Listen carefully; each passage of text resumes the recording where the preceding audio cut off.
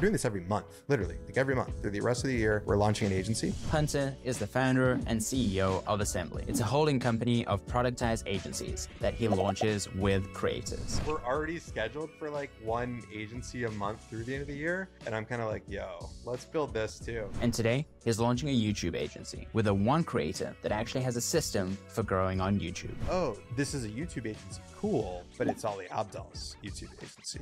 HeyFriends is the culmination of a really carefully developed partnership between us and Ali Abdaal. In this video, Hunter pulls back the curtains into how he launches these companies with creators, how he scales them so quickly, and how you can do the same. There's a really simple formula, honestly. Let's get started. Today, you're launching HeyFriends. What is it and why did you launch it? HeyFriends is the culmination of a really carefully developed partnership between us and Ali Abdaal. So most people, I hope, have an idea of who he is. He's long been one of my favorite YouTubers, and it's been this interesting journey to go from just being like a fan of his content and his approach and his clear like discipline to his craft, to then seeing that transition into him really building out an opportunity to help people, right? So HeyFriends is a full service YouTube agency, which is funny to say because as we did our competitive research, there aren't many, which blows my mind because YouTube is such a huge industry. It's such a big business. So really what HeyFriends does, it focuses on unlocking effortless growth on YouTube.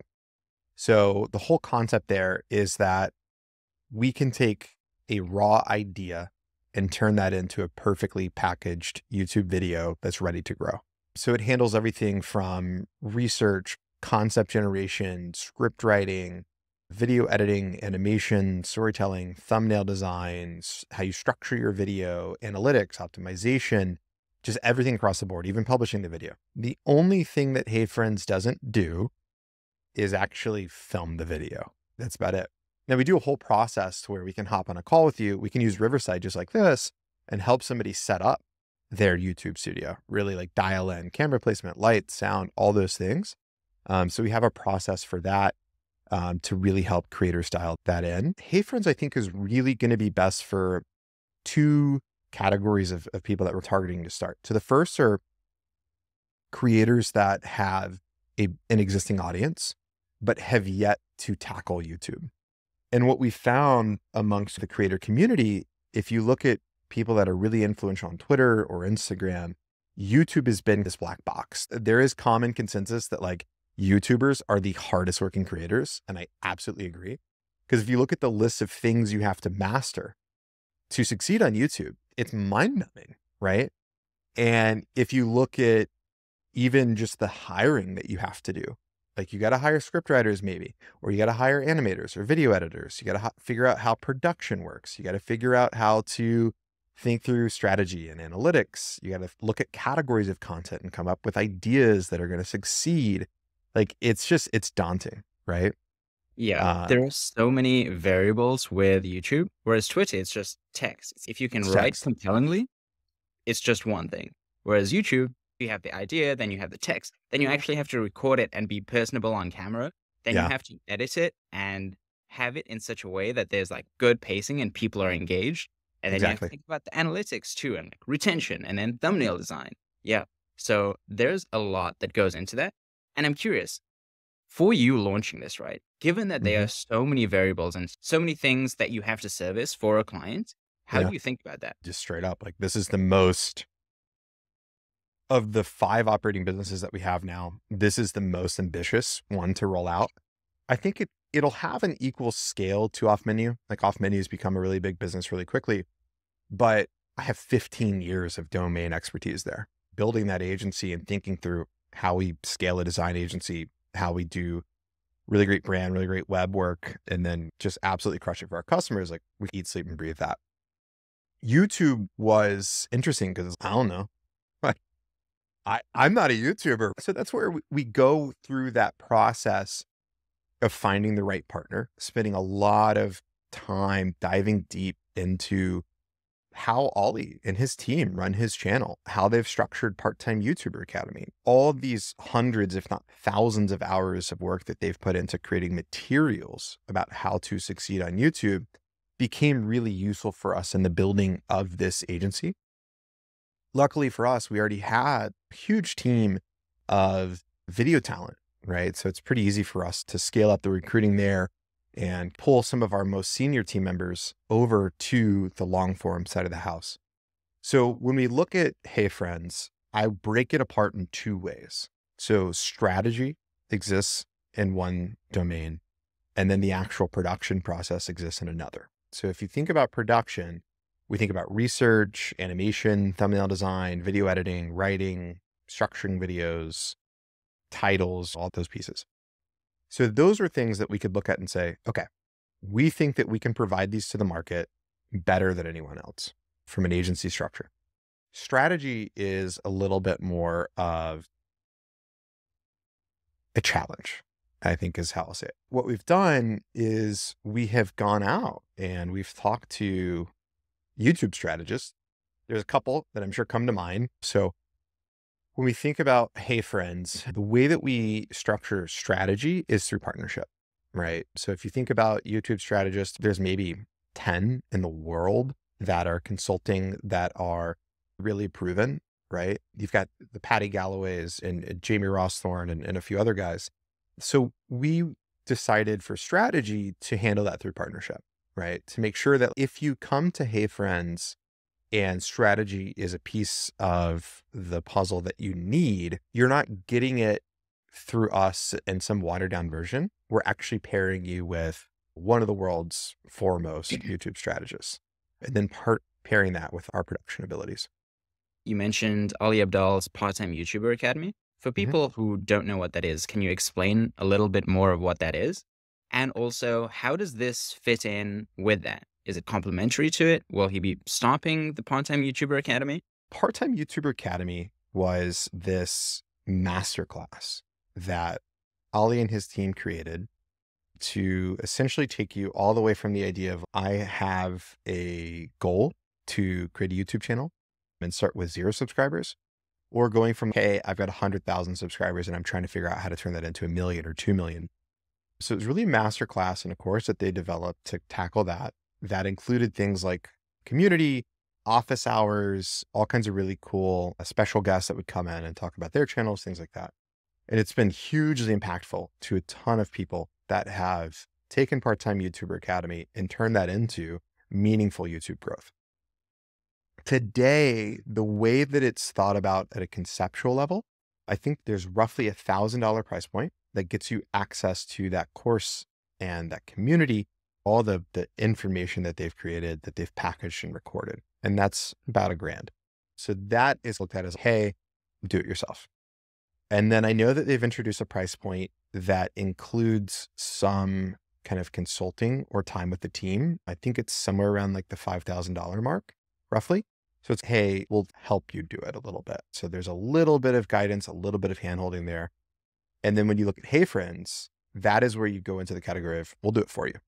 So that's the laddering, right? So if you think about it from a funnel, it goes 1, 5, and then say 10, right? HeyFriends is at the bottom of that funnel to where it's really for people that are going to be the most serious about their growth, or creators that have already proven out an interesting niche and have grown on YouTube, but are now looking to just focus on creating the content their audience loves and less on having to manage a team of freelancers or spend hours or days editing a video. They're looking to really outsource that in a trusted way with a partner and not necessarily a diverse team of freelancers that can be really difficult to manage. Talking more broadly about creators, when you work with someone like Ali or someone like Sahil or someone like Danko, why partner with creators? And usually at a high level, what does this partnership look like? Is it like a revenue share agreement? Is it an equity-based deal? What does that look like? Yeah, the idea behind partnering with creators, like if you think about the people that you just mentioned, they're all experts at what they do, right? So it starts with the idea that I want to make sure that when we build a business, we are seeking out someone that is at the absolute top of their field, like the 0.001% top of the top, just absolute experts, because then it allows us to build a service that provides the highest quality of delivery to our customers, period. And so that's our focus. So really there, I think it starts with customer obsession, right? I think if you look at the video market, whether it's short form or whether it's long form, HeyFriends, it's fragmented. Can you say that it's competitive and that there's a lot of players in the space? Absolutely. But can you say that there's a dominant player or a brand that stands out above all the rest and is super trusted? No, you cannot.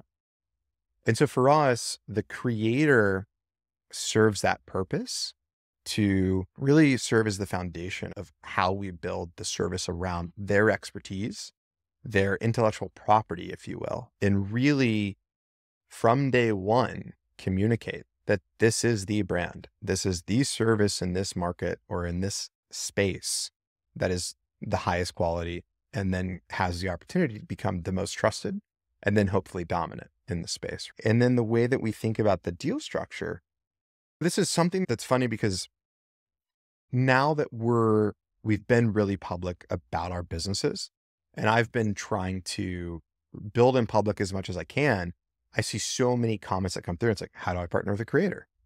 Or how do you do this? And I hate to say it, but my answer, I wish I could just say, you probably can't, right? Do you know them? Are they your friends? Do they trust you? If not, you're not going to just cold DM some creator and be like, yo, let's build a business together, right?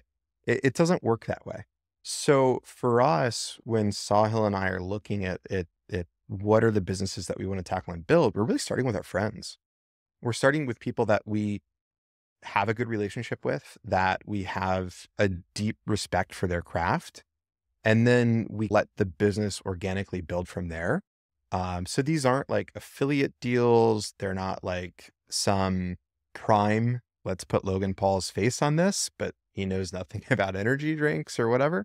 These are true partnerships with creators that are masters of this craft, and they're really heavy collaborators in the business. One thing I was a little confused by before, but I think I have the answer to now is when you launched, you have this huge thunderclap from creators. They drive a bunch of leads and sales for the business that you're partnering with them on. Maybe the end of year 2, year 3, how much impact are they actually having on the business?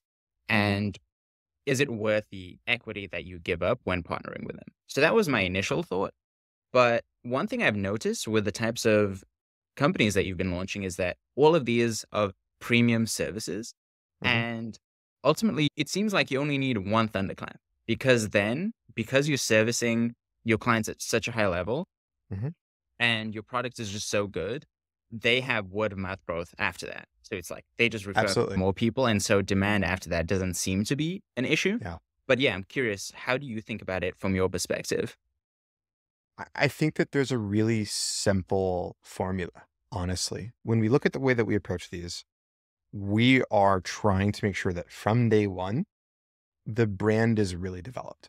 We want to make sure that we've got the right storytelling.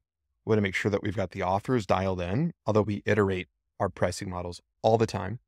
And we want to make sure that when the brand gets announced, there's a depth of success stories and examples of the work that are already there. And that comes from us kind of building some of these things behind the scenes quietly.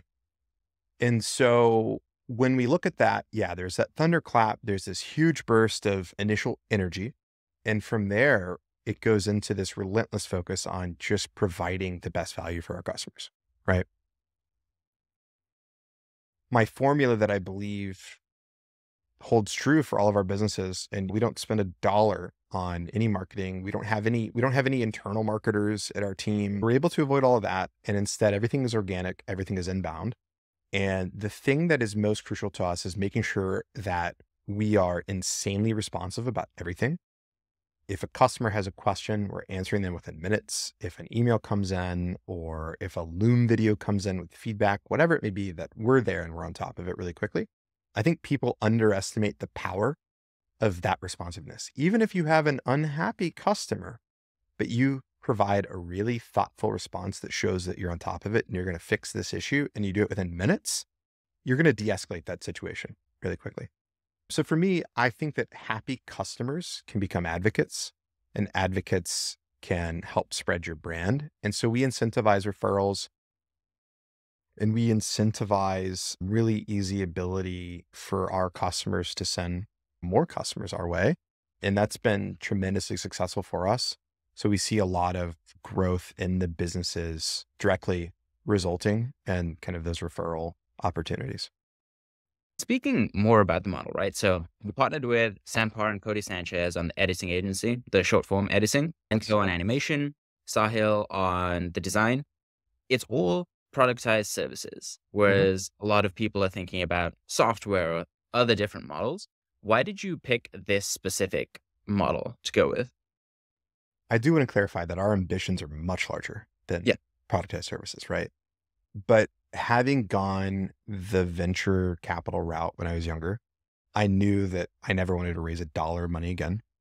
Both Sahil and I are fortunate that we've done well and that we could invest our own personal capital, but then it almost feels like we're cheating a little bit to ourselves. And so part of the challenge there was, how could we build a massive business and just bootstrap it from zero? And so that's where productized agencies came into play, because I'd spent the past 5 years running a relatively large agency in the 8 figures of revenue per year. And it was a space that when we looked at the idea of creating these agencies with recurring revenue, it is just incredibly fragmented. And I could talk about that for hours, because I think there's this horrible trend that's happening right now to where people like freelancers or designers especially are looking at some examples of success in this space and trying to copy paste that model without any critical thought. And I don't think that's a good idea whatsoever. But for us, when we looked at the productized agencies, we saw an opportunity to partner with creators that were subject matter experts, build a really great business behind it that we could scale and scale very fast. It's easy to build an agency. It's easy to say, okay, I can do this service a little bit. I'm going to build a website and I'm going to charge a price. And now I've got an agency. It's really hard to scale an agency, and it's really hard to do it with great margins. It's really hard to do it with a great team. So for us, we looked at this and we said, okay, if we start with zero and we do these agencies, will people try and copy them? Absolutely. But could we have a moat there? And our belief was that there is a moat that is operational. It's an ability to scale. And then it's the ability to build that brand and that awareness so quickly. So for us, we said, look, let's build these businesses. Let's build a bunch of them. That way we have this ability to vertically integrate anything we want to do in the future. And we have this massive free cash flow engine that's generating a ton of revenue with great margins. And we can take that money and invest it in things that are a little bit of grander scale, right? And anything that would ever potentially become a cost center for us in terms of brand or design or marketing or whatever it could be is now a profit center, right? So that's the real long-term vision there.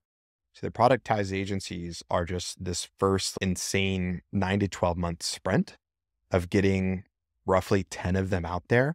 And then our kind of goal right now is to head to 25 million in ARR from the first suite of productized agencies. And hopefully each of them will become really a dominant player in their category. One of your tweets says, agencies have a lot of competition. It's inevitable, yet there's a huge gap in skill for operations. One person design agency, easily copied. Scale a global team of elite designers in 30 days, difficult to execute. Harder to execute equals more moat. How do you think about building a moat? And in your case, where it's operations and scaling, how did you get so good that you have this operational excellence that allows you to separate yourself from the rest? Well, in terms of operational excellence, like, I don't know if I'd use those words. Maybe so. I think it comes down to this idea of earned insights, right? Having built some pretty cool businesses over the years, but having been very private in the process of doing so, like I never tried to build an audience or a brand or any of that stuff. And when we stumbled into Assembly, it just made a lot of sense to try and build a brand and just say, okay, if we're going to do this, like we're going to put all of our energy, all of our effort into it. Let's go big and let's just build it in public. So I struggled first. What the hell do I talk about? And really with a push from Solly is, dude, like there's probably 10,000 things that are incredibly obvious to you that are not obvious to 99% of people. And I think it just comes from experience. It comes from years of trial and error and lots of just like blood and sweat left out there on the battlefield. I think that having been bootstrapping businesses for a long time, you just get really scrappy. Having had the good fortune of having to scale a couple companies really quickly, I learned some things. And I also think I just have a unique perspective on a lot of this to where I don't know if contrarian is the word that I would use, but there's so many things in business that just don't make sense to me, especially with agencies. It's why do you need that step or why do you need to do this? Just cut that out. If you look at all of our agencies, they're productized, they use few meetings. There are incredibly rigid standards of how we document the work that we do, how we capture information. If you look at Offmenu, which is cranking out on a given month, maybe anywhere between 5 to 8, like really world-class brands per month at this point, the way that we go about creating those brands, it takes us like 3 weeks. And a company, no matter how big you are, we just rebranded a company that raised $150 million and it cost them 30 grand, right? If they went to a traditional agency, it would cost them 300 grand. But for us, like, we don't care because it checks our boxes of how our process has to work, how we need to hit our margins internally. And does it check the box of this is a brand that's going to go into the wild and is going to make us look better. And as long as all those things are there, like we can go. But in developing that brand, we cut out so many steps. There's normally all this mood boarding and like doing all these concepts and this big reveal and like trying to convince the client of this idea and whatever. And an agency will spend weeks and weeks of time just on, frankly, what I think is nonsense, like work that doesn't actually make the end result any better. It ends up being all this work that you do to try and justify your price point or justify like the argument to the client of, oh, this is why we had 7 designers on this. And this is why it took us 2 months. And I'm like, dude, let's do a kickoff. Tell us your goals. Tell us your anti-goals. Tell us things that inspire you. We're going to start designing tomorrow and we'll show you a few concepts in a week. Pick one that you like. We'll iterate from there. And it's this super fast moving process. So I think it's just having this kind of contrarian mentality about how that process has to go that has helped us build a playbook that allows us to move really quickly. And then when you compound that across everything from hiring to handling financials, pricing, storytelling, building the brand, getting it all out there, when you put all these things together, you build this advantage of speed, right? This sense of momentum. So when we're launching these companies, like I think one, now that we're HeyFriends marks like number 4 or 5, I think people are going to start to see, oh shit, you're doing this fast. We're doing this every month, literally. Like every month through the rest of the year, we're launching an agency. It took us 30 days to stand it up. That's it. We give ourselves 30 days to go from what do we want to build to, okay, we've narrowed down into like the market, the competition, priced it, picked the creator, done the partnership, built the brand, built the service, built the team, built the strategy, launched it in 30 days. I don't think that is easy to replicate. Yeah. So that's the moat. When you are standing up these businesses in 30 days, does it feel like a lot of work? Or do you have it so dialed in that it's a lot easier now? I mean, it goes back to the story that you and I were talking about before this podcast. Like, why am I tired today? I was in New York for a couple of meetings and I'm looking at my calendar because of all the flights get canceled because there's tornadoes in Chicago. I can't get home. So I have 2 options. I can either reschedule an entire day's worth of planning of strategy, this podcast, partnership calls, all these things, or I can take them from like my hotel at Soho House. And so it's what do I want to do? And I also have a newborn son at home that I want to hang out with.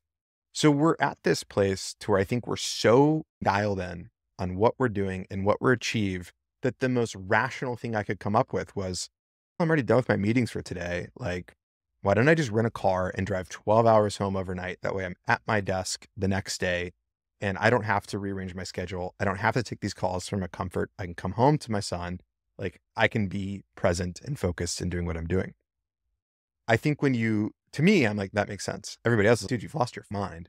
And then to add on top of it, I tweet out, hey, I'm stuck in a car. Who wants to chat strategy? Like, I'll DM you. I'll give you my phone number. Let's do this. And I end up talking like on the phone with tons of interesting entrepreneurs for 6 hours.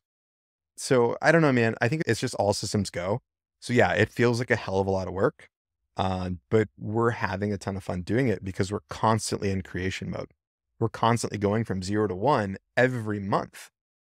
And then on top of that, we're looking at all these businesses that we've built that we have the good fortune of turning into like pretty fast growing businesses pretty quickly. And we're getting to iterate those models every month. Honestly, I feel like a kid in a candy store.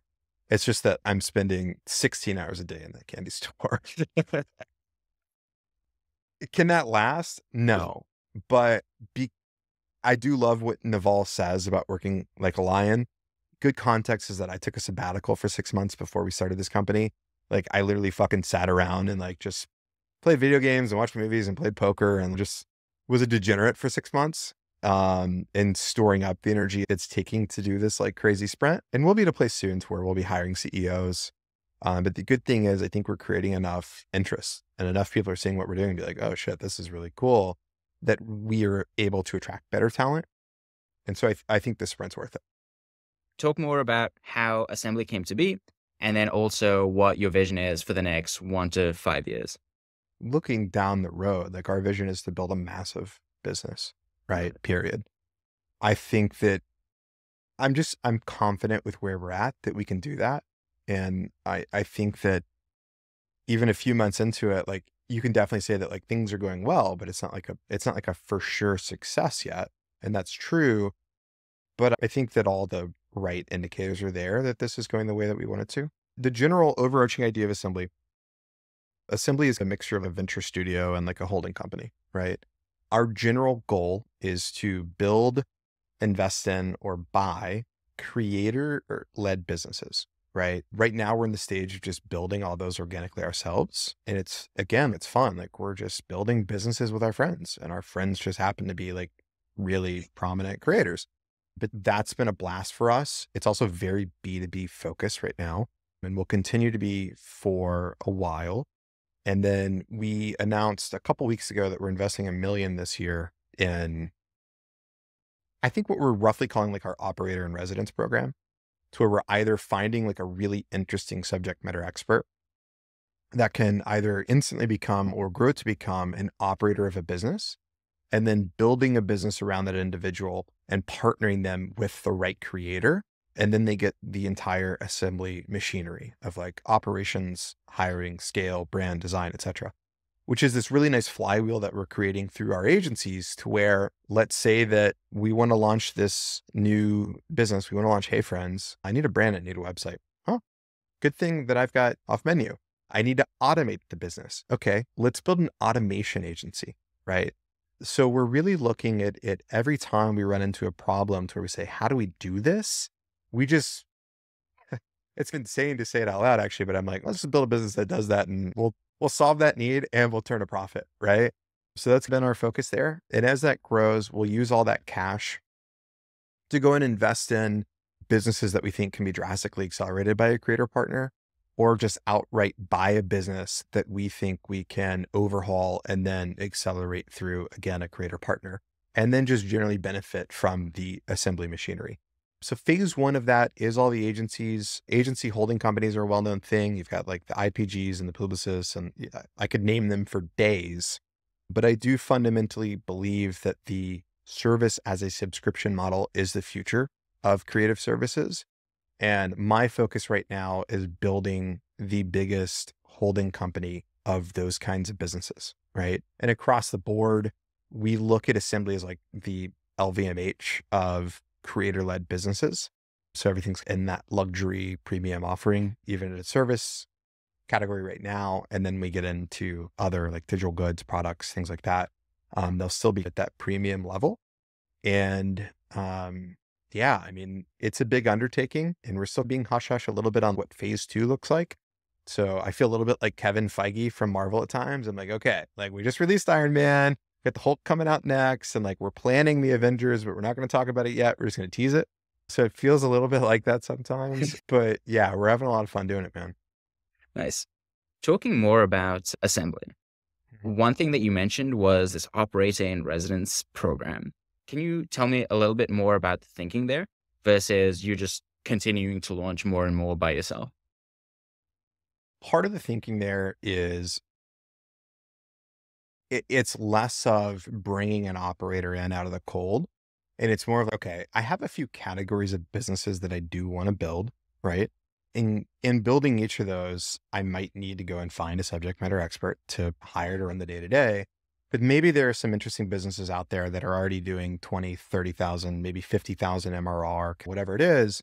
And they have a good operator, but they don't have the ability to scale. Because again, like part of the advantage here is that scaling a service business is difficult. It can take a lot of years to figure out how to do that.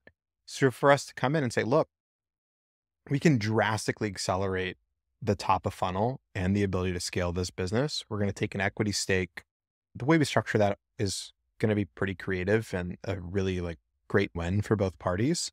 But that's really the model there is instead of us just having to go and build this from scratch, let's just go and take ownership in a company that's already started down that path, but wants to move much faster. So it's just it's an overall speed boost for both parties. When you look into the future, how do you think about what proportion of the businesses you start versus you buy versus are additional services on top of your existing services? Yeah. I think that for us, I think that we can get to a place to where we can justify $100 million valuation pretty quickly, right? It's not hard to do the math there, right? If you look at the amount of businesses we're spinning up, how fast they're growing, like you can get to the point where it's okay, we could make that argument, let's say next year. For us, I do think that it's really interesting to look at ways that we are raising funding, not at the holdco level necessarily, but more in for like sidecars or other investment vehicles where we are going out and we are buying companies, right? And plugging in, whether it's our distribution or an operating model or whatever it may be, that is of high interest to us. I think it's just making sure that we do that when we're truly ready for it. And we're not ready for that today. So right now we're going to focus on our bread and butter, which is building these productized agencies. We're beginning to explore some other spaces that aren't service businesses to build. We'll likely launch a couple of them before the end of the year, which is going to be, I don't know if it's genius or absolutely like asinine because we're already scheduled for one agency a month through the end of the year. And let's build this too. So it is crazy. And maybe we should talk about whether or not there's diminishing returns of doing so many things. We're going to get to a place where we can get access to capital and leverage. Just do it at the right point and with the right terms to go and chase really big, ambitious deals. How do you think about focus? Because you're launching businesses every single I month. don't know. Plus, you have things to plan for in the future. It's funny because I feel really focused. But yeah, people are asking like, why are you doing so many things? And I'm not. I'm just building assembly, right? The view that we have, and this probably only makes sense to us because we're in it day to day. We just view these things as just like SKUs, right? Like I don't view them as independent businesses. They are. They have their own teams, their own employees, their own big accounts, like their own P&Ls. Like they are independent businesses, but I view them as SKUs in my mind. That's exactly like the image I had in my head. Because on the back end, it's all roughly the same. It's all The roughly the same. system, operations, etc. Just the front offering or the actual service is slightly different, and the creator is different. But Yep. everything to run the day to day is largely the same.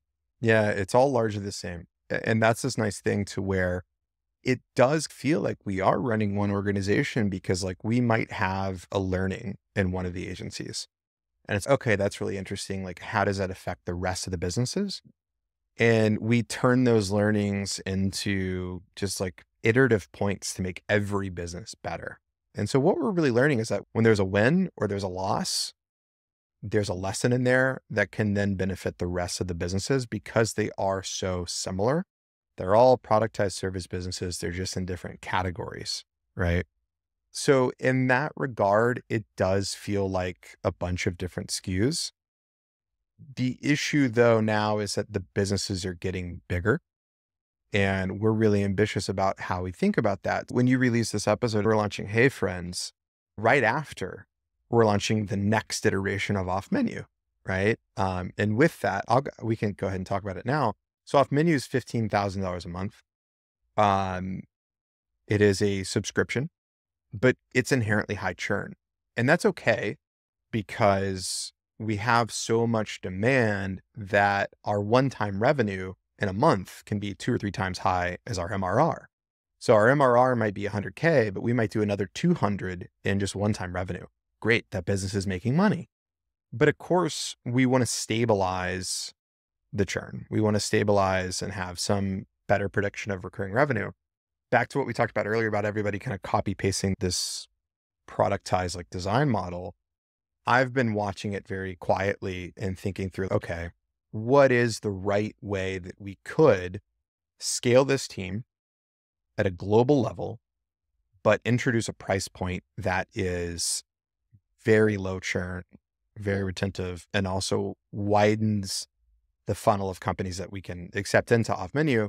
And so Offmenu is going to be launching a la carte, pun intended, which is a $5,000 a month design offering. It is not unlimited, because we're not even going to go there. It is a fixed offering. But the benefit is that we've been very quietly, I don't know if you see my tweets where I've been like, hey, we're hiring.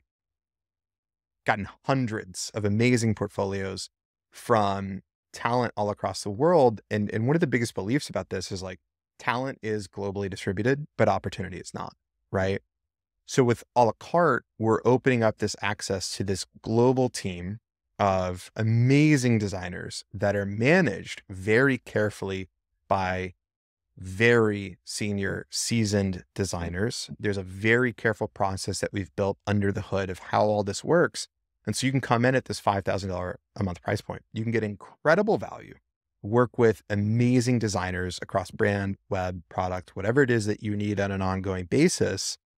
And we get to give a really great salary and package to those designers, whether they're in like Nigeria, for example, or just some of the most like random places around the globe where you'd be like, there's a ton of talented designers there. And it's, yeah, but they don't have any opportunity.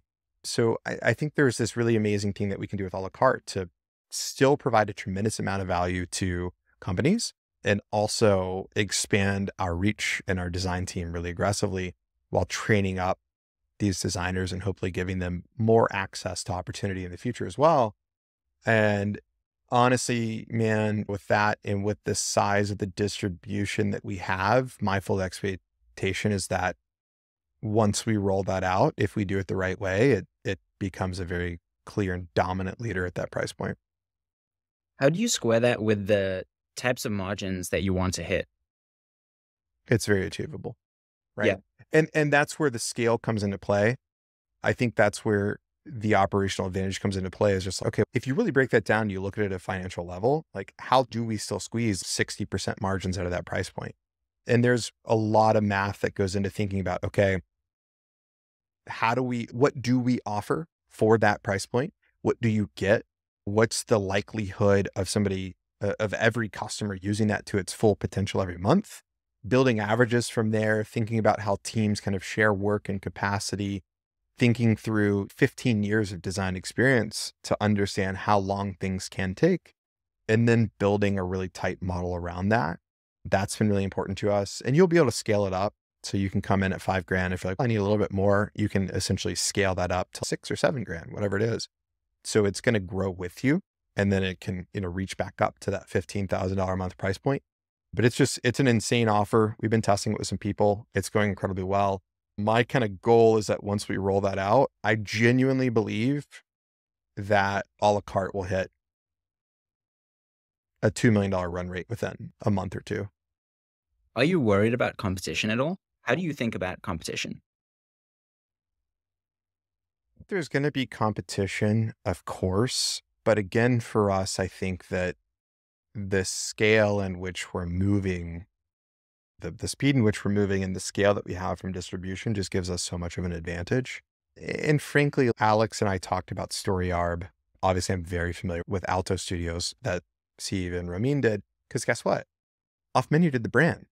We did the whole thing, right? We're very familiar with these things. When you look at that stuff, I think there becomes a saturation, right?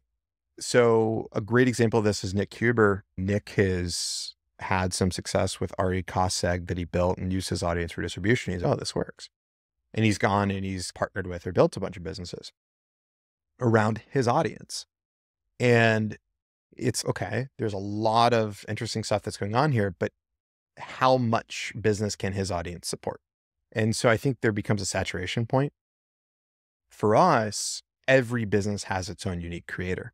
So instead of just like launching 10 businesses to 300,000 people, I'm launching 10 businesses to 30 million people. So is there an opportunity for somebody to come and compete with one of our agencies? Yeah, probably. But again, to us, it's a skew, right? So if there's competition and somebody comes and competes with Offmenu, and this year, instead of doing, I don't know, 5 million in revenue, Offmenu only does 4, that's okay because I've got 10 other businesses, right? And then when you look at the compounding effects of all of those businesses together, I have a pretty strong ability, I think, for us to really pour gas on those fires if we think there is a competitive issue, and to really hit that hard. But again, it comes back to like positive sum games. Like, these are service businesses right now. In the service landscape, there has never been, ever, in any domain, a one winner take all kind of approach. It's not search engines. It's not social media, right? They have been and always will be environments where you can be very friendly with your competition, and there can be a ton of room for success for everybody. So for the most part, when it comes to competition, like, I'm literally telling people in real time, like, how we're doing things. If you take that, and again, like positive sum games, you run with that and you build a business, awesome. Like, I'm here to root for you. But what I'm not going to root for is just absolute copy paste of ideas without any critical thought that then becomes these like really sleazy cash grabbing opportunities without a focus on the customer at the core of what you're doing. That I won't root for. But for people that want to come out and just kick ass for their customers and build a great business, hell yeah, I'm here for you. What makes a good manager? I don't know. Maybe I'm a shit manager. I don't know. I think it's communication and expectation. I keep this book on my desk at all times, and I don't care how trite it is. This is my favorite book of all time. And I read this right when it came out. And even just the first paragraph where Ray Dalio says, I want to establish that I'm a dumb shit who doesn't know much relative to what I need to know. I was like, this is my book. This is it. And so that really influenced everything I believe about management, which is that the best way that I can manage is to think very critically about what we're doing and communicate that very carefully. So writing down everything that I can, building systems, building processes, and SOPs across the board to make it very clear that if this, then that, and then communicate my expectations really carefully. So I know as a manager, I've created an exact guide to how to do this.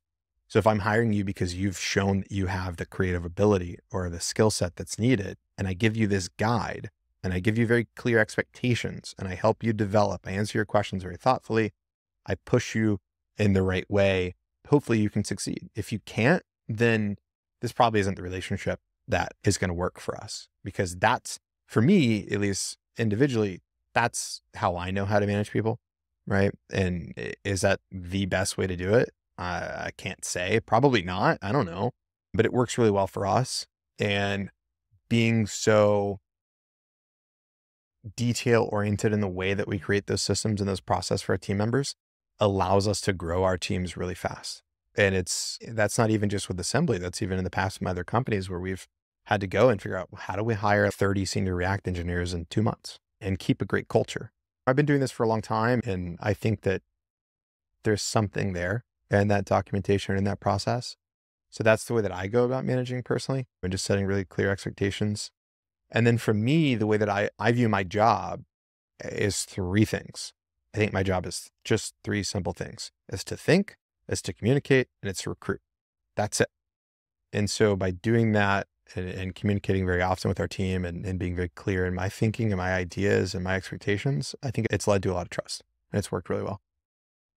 yesterday, when you were on the drive back to Chicago, there were a few people that asked some questions in the chat. And so I'm just going to read out the tweets. And then if you were to respond to these questions that they have, what you would say.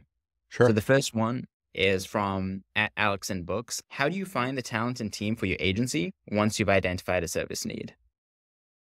Alex and Books is awesome, Yeah. by the way. If you don't follow him on Twitter, you should, if you're a book nerd.